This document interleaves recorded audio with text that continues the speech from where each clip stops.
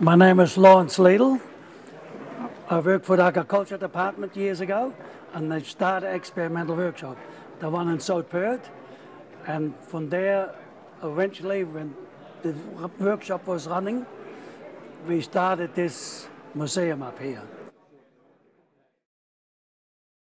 I was the foreman in the agriculture department in this experimental workshop. Some came in bits and pieces, like a jigsaw puzzles. If you haven't got a piece, we got to make it. And it was pretty hard.